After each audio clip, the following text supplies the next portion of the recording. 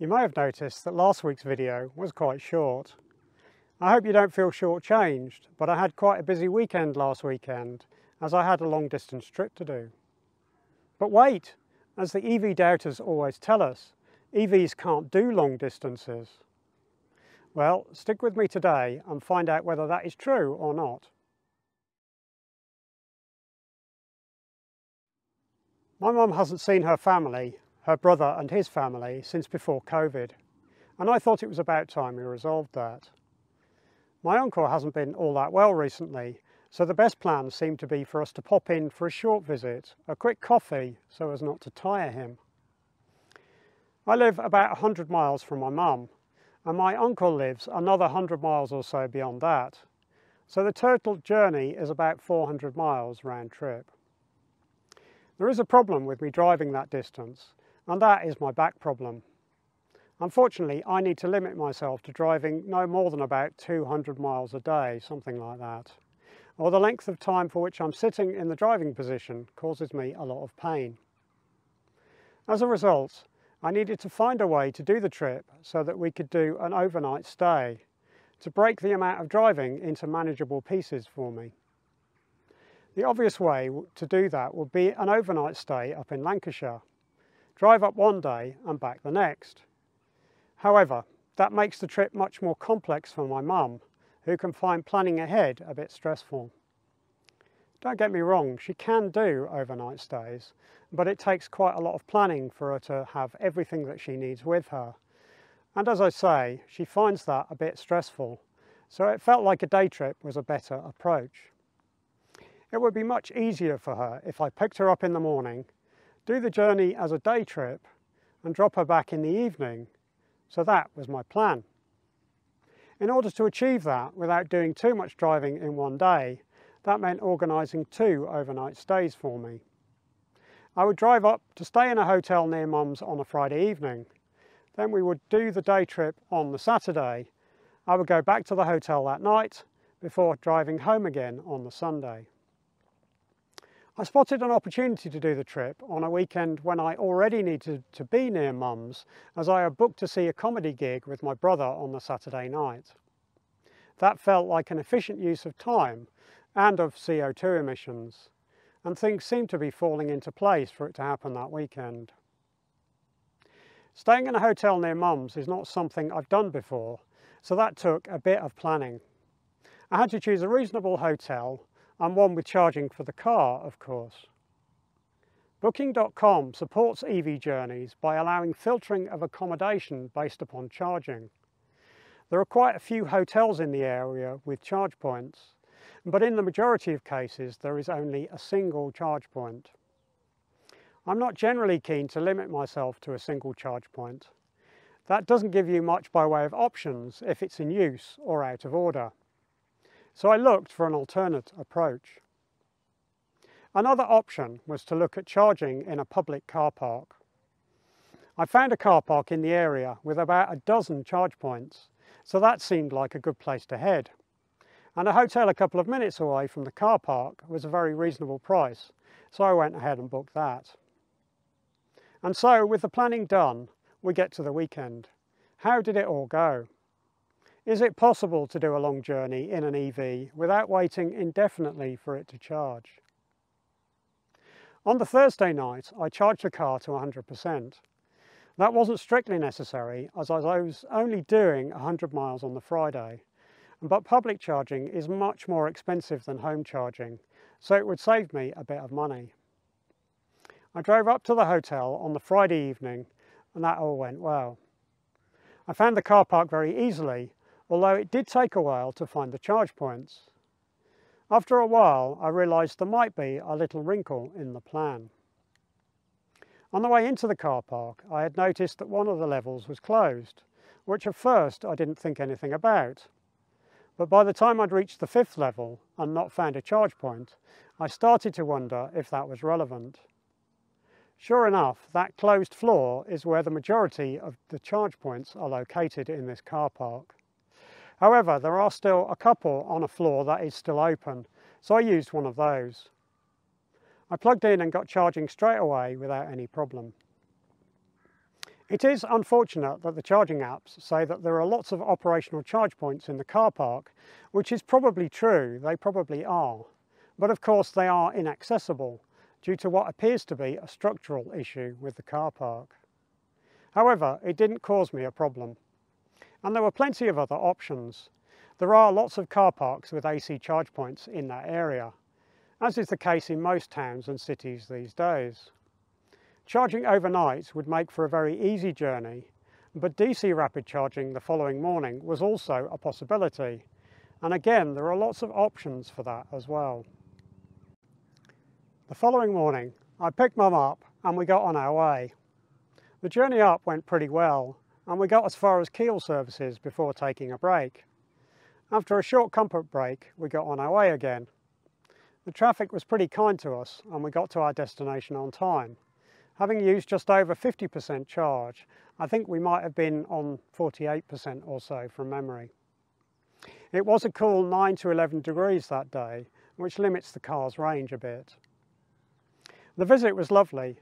It was great to see everyone, and we had meat and potato pies, salmon sandwiches and trifle for afters, before popping to the hospital to see my uncle, who seemed well. We even saw a cousin I haven't seen for a very long time, which was a lovely bonus. We started the journey home at about 3:30, exactly as intended. And whilst I reckoned we might be able to make it back to my mum's without charging, it was very tight and there was no need to risk it. When looking the night before, I had spotted that Sandbach services has been upgraded to have a whole bunch of chargers. Sandbach ended up being a bit earlier in the journey than I had expected, but I decided we would stop there for a quick break anyway. At the services, I headed for the original medium-speed chargers, as they are generally close to the entrance to the building, and the Zoe can only charge at 46 kilowatts at best, so being on a high power charger is not a benefit. I popped the car on charge and we headed into the services for a comfort break. Mum is not a particularly fast mover these days, so a trip to the toilet and getting a takeaway coffee took us 15 minutes. That's just the fastest we can do. When we got back to the car, we were only charging at 27 kilowatts. I think because the battery might have been a bit colder than would have given us a good charging speed. But we'd gone from 35% to 51% during the stop, which was plenty. I decided to wait a couple of minutes to see an extra percent come up, and in fact after 2 minutes we'd hit 53% and put 8 kilowatt hours in total. So I unplugged and we got on going again. The rest of the journey back was fairly uneventful, although we hit very slow traffic as we got closer to Mum's. But I dropped her off at just after 6 p.m. and headed to the hotel where I put the car on charge again. I made it back to the car park with 18% charge remaining and a 40-mile buffer. That's pretty much what we'd put in while stopped at Sandbach, so we might have made it without charging. But we were always going to stop anyway for a comfort break, so there was no point in risking it. Plugging in while stopped was just a sensible precaution, making the remainder of the journey easy, with no need to even think about range. With the car on charge that evening, I walked over to the venue to meet my brother and got there in plenty of time to get a drink and catch up with him before the show, and then enjoyed a great show and a post-show chatter in a local pub. The following day was a relaxed affair. I chose to move the car off the charge point so that someone else could use it if need be, and wander around a local museum. Once I'd finished there, including a spot of lunch, I headed back home. The journey back included a stop for a break, as I was pretty tired by that point and wanted to stretch my legs. The car was fully charged from the night before, of course, so I didn't need to plug it in. It was rather that I needed to recharge my batteries. So all in all, the trip went very well. The driving all went to plan and the timings all worked out nicely. My back has been a little sore this week, but not significantly so there was very little downside. The journey was about 400 miles all in, and using an electric car to do it was pretty much incidental in the grand scheme of things. Getting the timings right and dealing with the traffic was the focus of my attention that weekend, not whether the car would cause a problem. The format of that journey was of course fairly unusual. Doing 2 nights in a hotel is not something that many people would do, but it was made necessary by a limitation in how far I can drive in a day, not what the car can do. Because of that format, charging was pretty much a non-event. Most of my charging was done overnight, exactly as I do for my daily use. Stopping at Sandbach for about 17 minutes fitted with the break we were going to have anyway, and I only waited a couple of extra minutes to give us a bit more of a buffer. That buffer would prove to be unnecessary, as I got back to the hotel with pretty much exactly the charge we put in on that stop. But having a bit extra meant I could avoid any need to think about range on the remainder of the trip at all. Why put yourself in a situation where you need to worry? And as it happens, it got us a prime parking space close to the entrance to the services, which minimised the amount of walking Mum needed to do to get in and out again. As I say though, this is not the format that most people would choose.